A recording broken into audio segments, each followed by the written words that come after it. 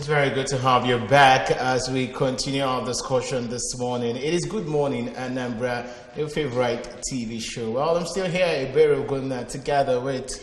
I'm Chidima Oramwa. It's good to have you. It's still Good Morning Anambra, and we will be talking about increase in women participation in politics. After all, we are in the political era, and it has been said over the time that women are not really well represented in politics. And today, we'll be right here discussing on how we increase the number of women who are to be interested in politics. And with us in the studio is Honorable Bridget Obi, former Commissioner of Women's Affairs, Anambra State. You're welcome to Good Morning, Anambra. Thank you very much, viewers. All right, you are a woman, and I know that you are also interested in politics. But now, my question is, why is it important that we really need women to be involved in politics in Nigeria? It is very important all over the world, not just in Nigeria. Women are part of the society. Women, family, their needs are different because when it comes to governance, it is about needs. So the needs of women are different because they are caregivers. The needs of men are different. So when it comes to government is the sole developer of different sectors of the economy. So for example, if I just want to cite one or two examples, if in a community there's a need, the man's need may be different. He may say, oh, build a town hall for us. Town hall, where they will go for meeting and things like that. If you ask a woman, oh, please give us a maternity ward. We don't have what maternity. When women want to deliver, they have to go to the next village. So if you give us so that is the kind of need I talk about. All right. We'll go on a short break right now, but when we come back, we'll know what we need to do or how we need to help women to come out en masse and participate in politics. Don't go anywhere. We'll be right back.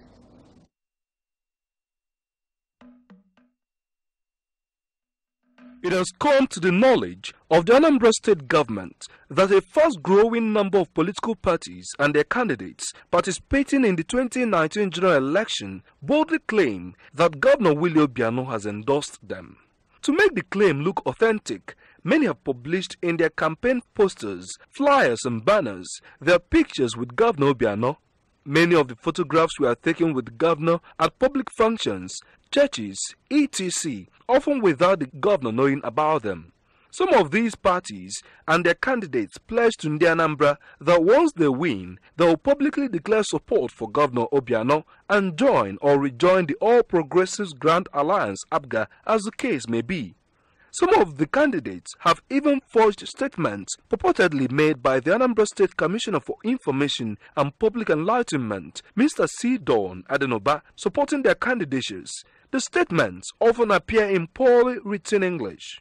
The Anambra State government wishes to state categorically that the claims by the parties and politicians are false, misleading, and disingenuous. Governor Obiano endorses only APGA candidates in the forthcoming election. As the APGA national leader and chairman of the APGA Board of Trustees, he cannot endorse candidates contesting on the platforms of other political parties. All in the Anambra should, therefore, disregard the claim by the politicians that Chief Obiano has endorsed them when they are not APGA candidates. These politicians want to use Chief Obiano's immense popularity to hoodwink Anambra State voters and make them vote for candidates other than those of APGA. Though the overwhelming majority of our people are too discerning and sophisticated to fall prey to this trick, it is important to bring to the fore the grand design by people seeking public office by all means to cajole in the Anambra. This trick is nothing less than 419 because the perpetrators want to obtain power through false pretense. For the upfront time, the good people of Anambra State are encouraged to vote only APGA so that the ongoing excellent work in various facets of our existence will continue. Anambra State has now become about the most competitive state in Nigeria and the most peaceful and stable in the country. the Anambra will not tolerate anything which can disrupt the present development trajectory. God bless Anambra State, the light of the nation. Announcer Mr. C. Dawn Adenoba, Commissioner for Information and Public Enlightenment. All right, you're welcome back, and we've been joined by Mrs. Morino Okekenta, a politician. You're welcome to Good Morning, Anambra. Thank you very much. All right, we've been talking on how we can increase women participation in politics, and you are a politician. And then from scale of 1 to 100, how will you rate women participation in politics in this part of the world? Thank you very much. We have low turnout of women in politics due to their husband.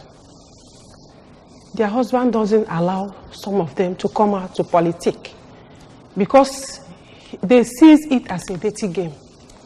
And those godly women in our society shy away from coming out to politics due to they see it as a dirty game, leaving some dubious and questionable character to come out to lead us.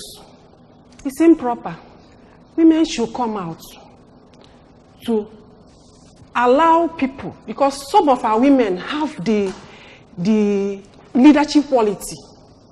They have leadership quality. Their husband should allow them by financing them, then supporting them. All right, you're not talking about reasons why women don't participate in politics, but I just asked the rate. How will you rate women participation in politics? And you said we have a low turnout. Yes, all right, we'll still come back to all you are saying right now, but we don't have the gist alone. We are going out to the street to feel the pulse of the people as regards women participation in politics.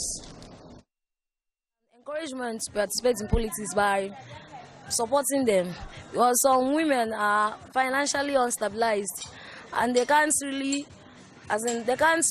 go to the point of partaking in the elections. And another crucial point is enlightening them. That is mass enlightenment, because ignorance is a very bad disease. So, and it's rampant in this our country. Many women do not even know anything about election or politics.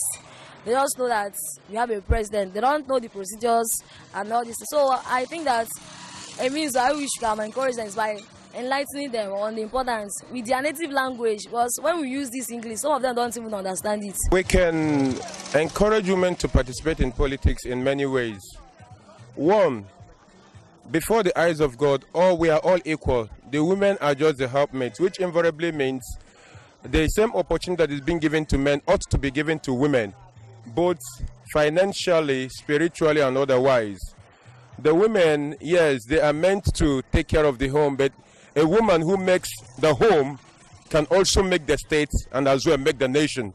One of the ways I think women should be encouraged to participate in politics is that I think they need to be enlightened, because I think it's more of a mindset thing with respect to Nigeria, because certain things are the mind view of most women with regards to their participation in politics is something else. So I think it's more of an enlightenment thing. They should be given an awareness of their role in government, and that they can be part of government, and that they can be part of politics. The enlightenment program, support and encouragement. Anywhere you put a woman, be rest assured that thing will go well. Naturally, we are endowed. Women are so organized. Women they don't give in easily to things that distract other men. So when we come into politics, I know we will do better. We will organize things. We are homemakers. We make nations. Yeah. Thank you very much. You know that our Nigerian men, they look at women as something not equal to them. So in politics, they see women as they have soft brain, they cannot perform. So as such, women campaigning, they would rather tell you to go to the kitchen. That you cannot make it. So sometimes it makes women to shy away from what they ought to do. if that slogan will be somehow removed, women will come out more. All right, glad to have you back, and you've heard it from the people, what they think or what they feel are the reasons why women don't really participate in politics. And I want you to react. You heard to what people right there said about women participation in politics, so I want you to react to their own views. Well, I think that their views, yes, majority of them is family. Some of them is me, the bringing up, how we are brought up in the family, how women have been nurtured in the church. They say that women are under, we don't have, so all these things we have learned when we are growing up. The funny part is the one that said that women have soft brain. Yeah, that we are weaker sex. Yeah, that's actually, we have been made to believe that when we are growing up. Or women will not be heard. The church will teach you a woman is under your husband. So all these things are things that women has grown up. So if you talk about leadership, first of all, they are submit under that thing they have learned. Now, as something. your own personal view, what do you think are the challenges, the things that are really, really hindering women from coming out to participate fully in politics? I think that, from the onset of how the politics were established in Nigeria, women were more or less being mobilized as voters. And that is why even today, when you go to the grassroots, a woman gets his PVC, or he knows that that day of election, he will go to vote. And you know that women also, the learned ones, because for you to go into leadership, you have to have adequate education. It is recently that educated women now started coming out to look at politics as a profession. If you're a doctor, you can be a politician. If you're a lawyer, you can be a politician. So now we are looking at politics as a profession, not just, come and vote. And you can see that gradually, those ones that has been able to have adequate education, know their rights, they are stepping out, they are being voted for, they are remaining, even when they are not only voted for, they are also aspiring to be part of governance. And these things also makes them to now see the benefits of being in governance, the benefit of being elected, things that accrue, the power that accrue from it, the resources that accrue from it. So these things are also building. In the last, in this Third Republic, which have lasted from 1999, you see, women come and go. Women come and go. They come into election, they go. Some of them, because actually, from the door they entered, for example, this is my wife. Put her because it's my wife. So if it's your wife and you now say, put her, and she was put, tomorrow, no, I'm not going to be, because she is wiser. Remove her. She's removed. All right. So, okay, good. So let's come to you.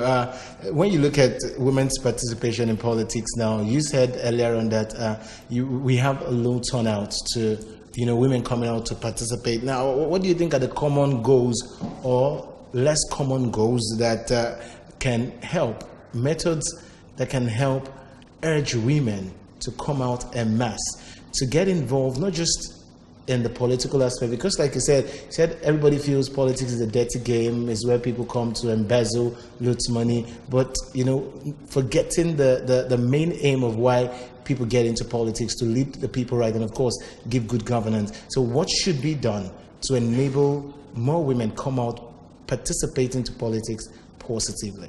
Thank you very much. Women should be given level ground so that they will come out to politics. Because if you don't give women a level ground between women and men, they shy away from it. And secondly, the propaganda, the propaganda they use on women, especially when the men counterparts see you as a threat. She will use your name.